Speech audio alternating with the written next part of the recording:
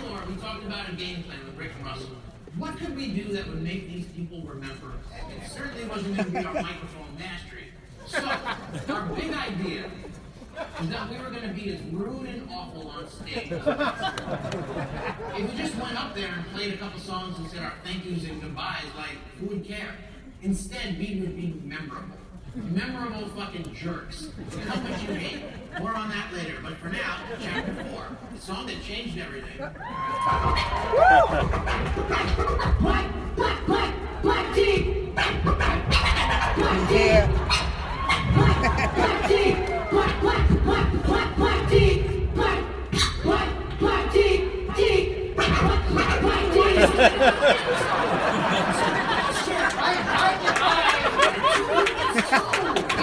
We have a good rapport. Why do you get a logo? I just gave him like a good relationship. You know what I mean? I guess we're tighter. No. I would say tighter, but we know. I'm just kidding. We, we do stuff. That's flipped out.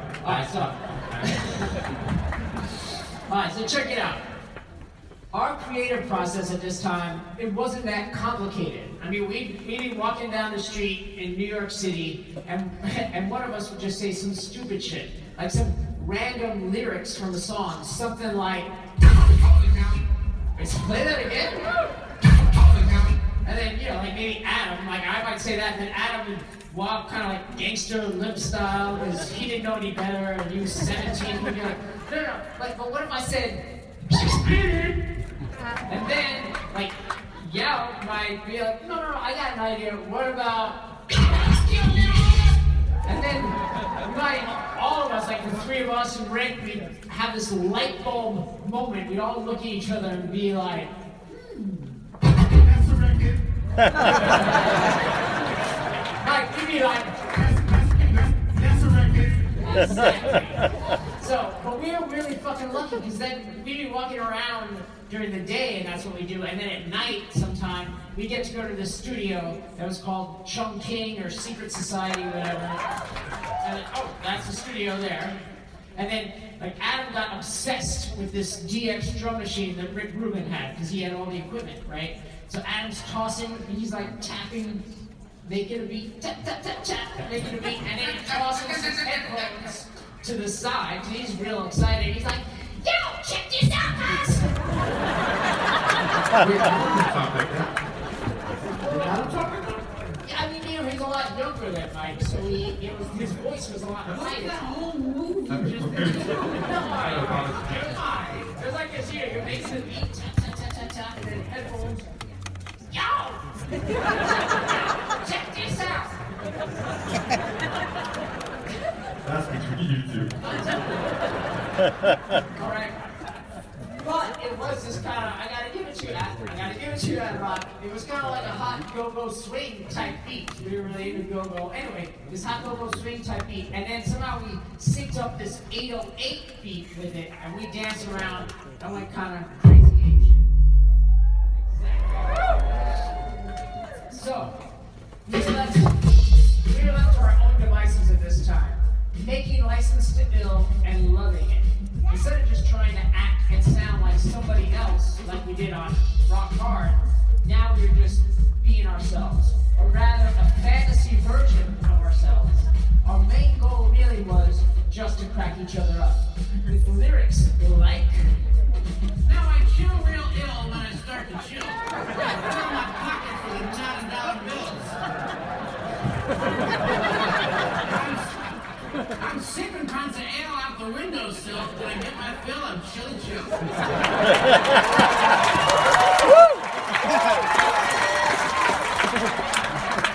Now I just got home because I'm out on bail, so what's the time? It's time for ale! Oh my God. Okay. A little aggressive.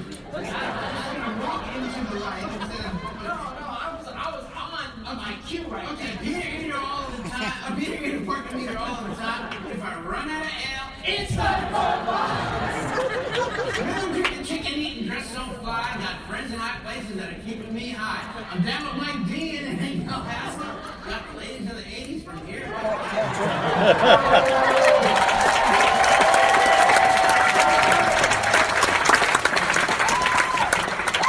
So anywho, Rick Rubin comes by and we played it for him. And he kind of flipped the F out. He was like, don't change anything. It's great. I want to play it. I'll make it a little more normal, a little more normal. It wasn't, his voice was not that crazy. I want to play. Succulent all the What if Rick was out here? That could happen. It could have happened. Shout out to Rick. It was Why? in the building. I want to play it for Russell. We need to just put this out. So we were surprised, but we were psyched. So Rick mixed it, and he made it sound bigger, a lot more professional. He made that 808 sound crazy. I mean, you could hear it, yeah, like that. You can hear it rattling the rear glass of cars up and down the East Coast. And it also detonated many a PA. So we figured out how to piece together different elements that we loved. Beats, samples, scratches, and turn them into a new song, into a new style.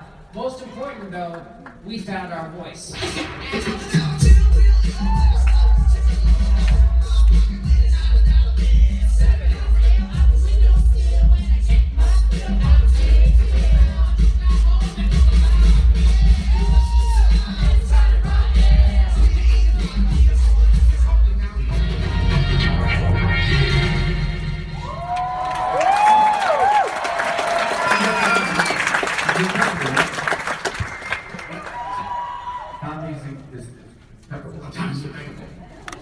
At any rate, so that song, Hold It Now, so that song, give me a break. That song set us on our way to make License to Ill. But while we were recording that record, one night while making License to Ill, I went out to Yaut's new apartment in Brooklyn Heights. Wait, so let's make this clear. Yaut's new place, not the place we were talking about before with that was painting or I'm nude in the bathtub, like. No, why are you bringing that up again, Mike? I'm saying because that place was not that nice, but Yaut's new place, very nice, very grown up. You know, the kind of place where, like, you go to, you drink wine from an actual wine glass, you know, with the stem and everything. Nice. So, Was that right? so, I get to Yaut's house, and he's got a tape deck set up in the kitchen counter. Not a cassette deck, but a 1/4-inch reel-to-reel. And he pulled the tape out of the machine, and he wound it around a mic stand and a wooden chair. Couldn't detail that it was wooden. Oh, yeah, very good. Were there wooden teeth involved? Just a wooden chair. No, listen, it wasn't. You know, fun fact: George Washington, his teeth were not made of wood; they were made of tusks. You know that? Wait, tusks? Like animal tusks. The Fleetwood Mac album, Tusk. I got two records, actually. Anyway, so Yaut had this real tape thing set up on his kitchen counter, and he had the tape coming out of one side, going around the mic stand, down around through the chair, back. I'm miming. It's a mime thing. See, nobody wants to double mime. Yeah, he's got this tape machine that's going around and around. The tape machine going back into the reel-to-reel. So when he pressed play, it would go tightly around the entire room. So listen, Mike is about to talk right now. all right.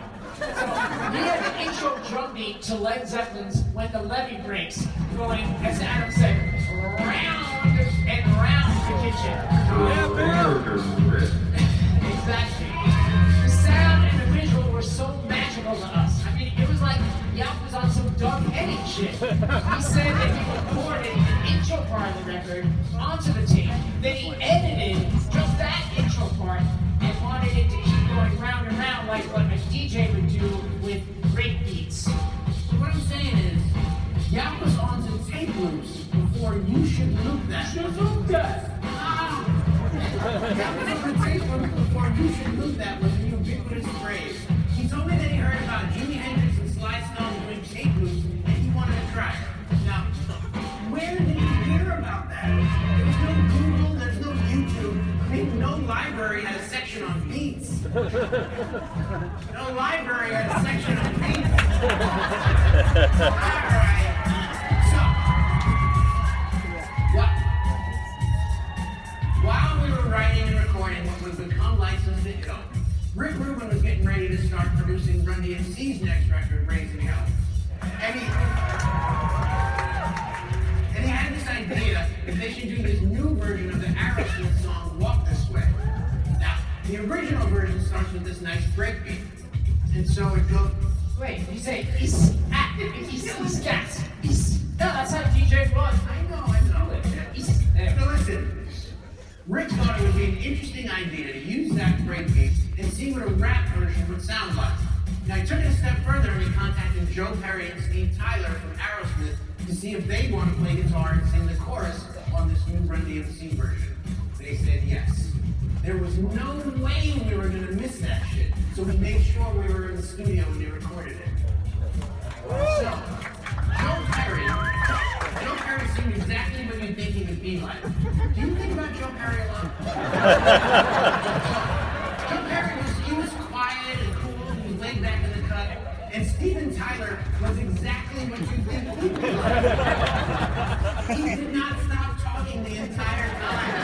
He wasn't really making sense. He just would randomly start scatting, like, woogity woogity woogity. I'm like, shiggity dap dap dap. Wow! That's your best impression, Mike.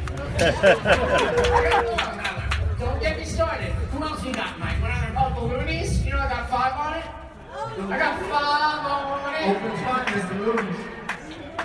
Just singing the song isn't doing an impression of somebody. We go from It's like Aerosmith to singing the a Moons. Christmas carol and doing like, oh, I do a good Santa.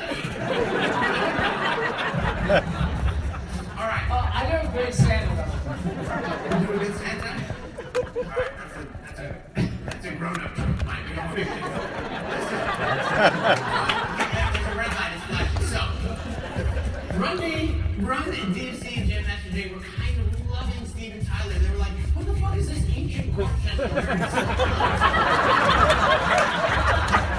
What is this ancient quartet wearing silk clothes and 30 scarves? This is definitely making us laugh. We're sure this is a good idea, right? Oh, yeah, this is a great idea.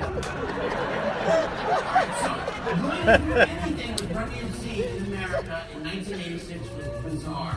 We'd go with them to a restaurant or a mall, a gas station, or whatever. People would come running from their houses, apartments, leave work to see them because word of mouth started to spread around the neighborhood that they were there.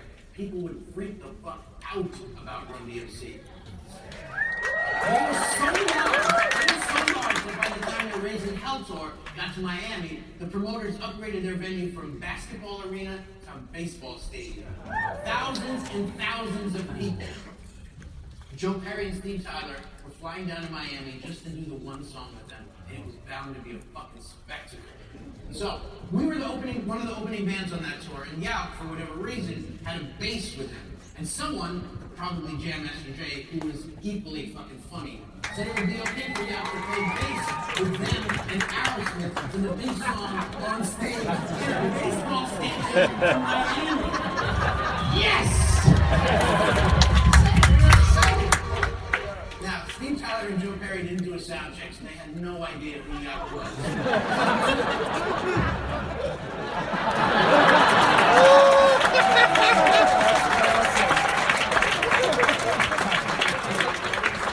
So, cut to the big moment when Aerosmith is about to hit the stage to join Run DMC to play the #1 song on the entire planet. They walk out and the crowd goes wild. You too? He's trying to paint pictures. They walk out and the crowd goes wild, but now there's also some other guy on stage. Yeah. And he was lit up. We all were super drunk all day waiting for his And Yauk fucking delivered majestically.